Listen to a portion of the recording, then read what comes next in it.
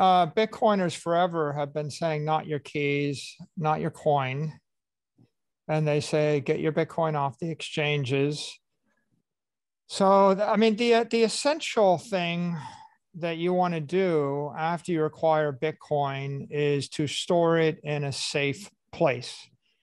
Now, that safe place isn't always a hardware wallet. It might be an organization like Fidelity that's a custodian that you trust, or some cold storage, or some institutional grade custodian, or a multi-sig arrangement with a company that you vetted and you trust. But leaving Bitcoin on an exchange has always been risky since Mt. Gox. So we all learned that. Time and time again, it has been proven that there are a lot of risks associated with many of the unregistered and unregulated crypto exchanges. These exchanges represent third parties that are single points of failure susceptible to human errors, cyber attacks, and censorship.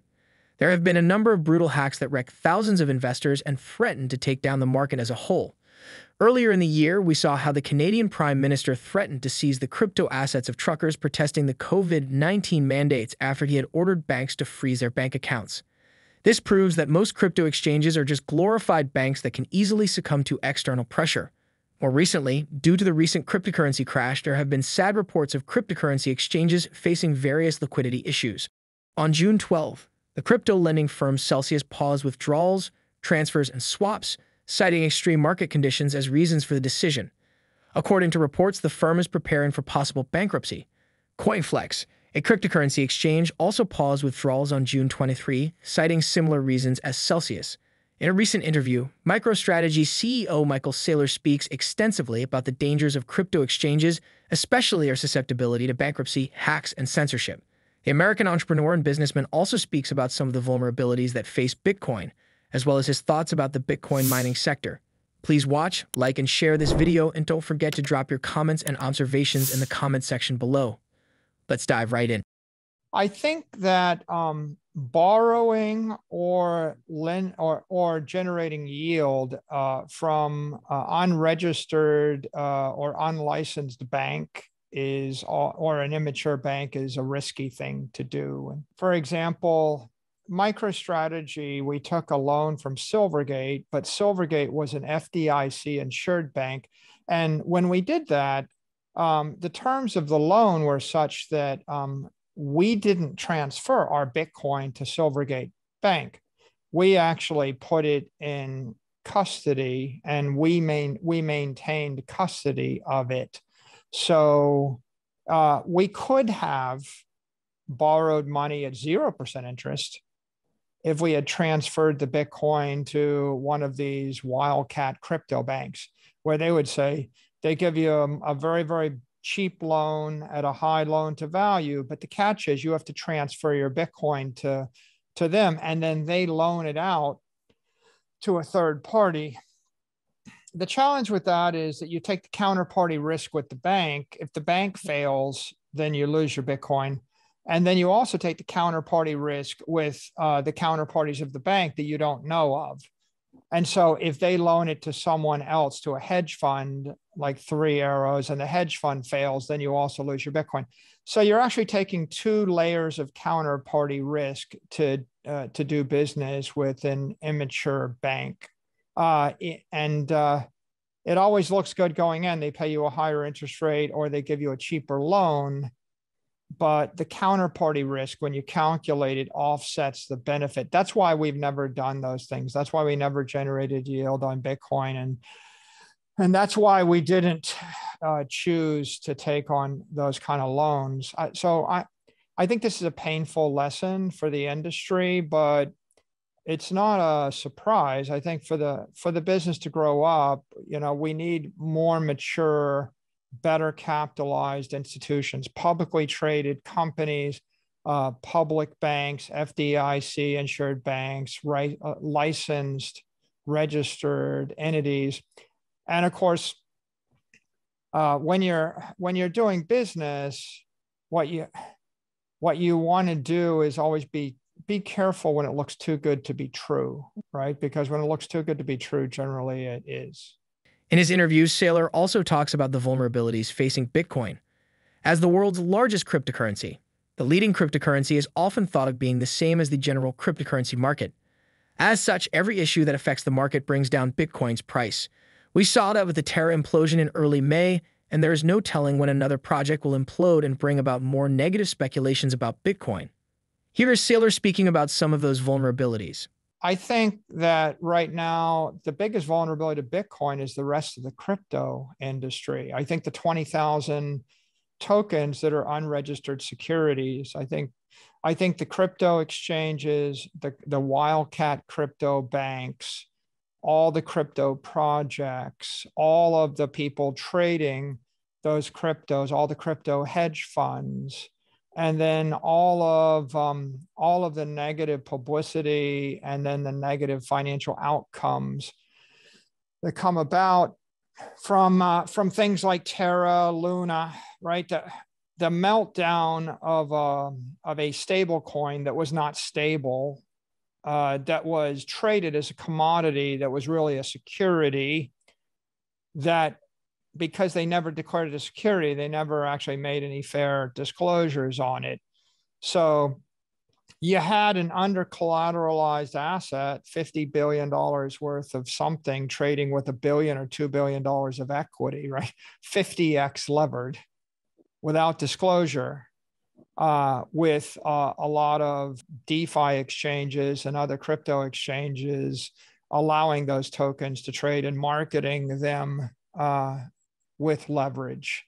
And I think that got cross-collateralized into Bitcoin.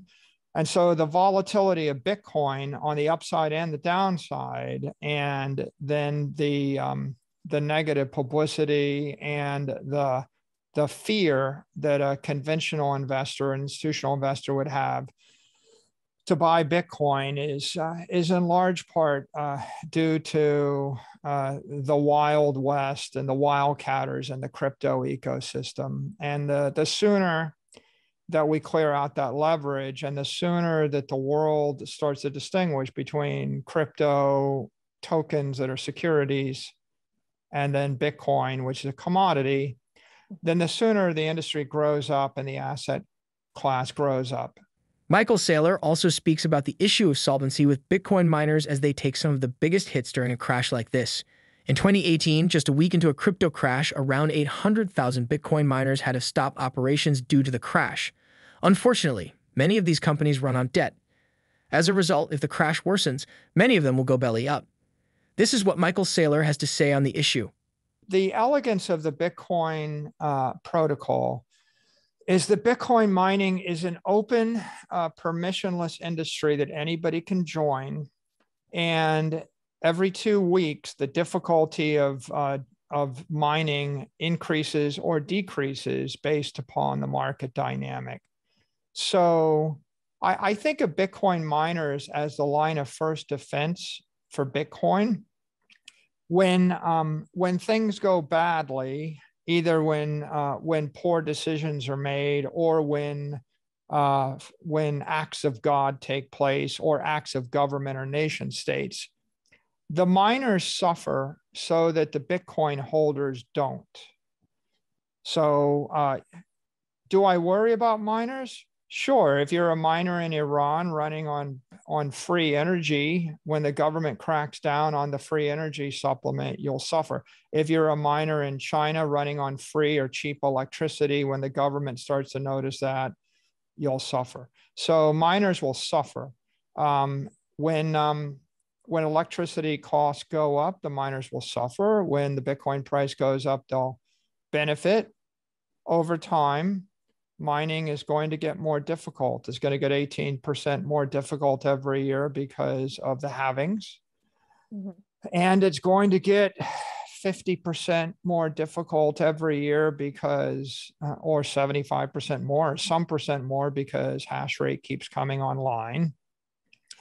And if you're entering the mining business, you're entering into a very, very competitive industry. So that's why I think it's better, if you have money to invest, it's better to invest the money in Bitcoin, not in a Bitcoin mining rig.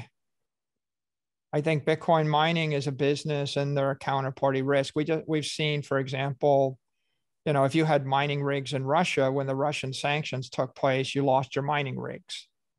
Okay, so if you're in business, you can have your business interest damaged by war, famine, tariff, tax, competition, entropy, poor execution.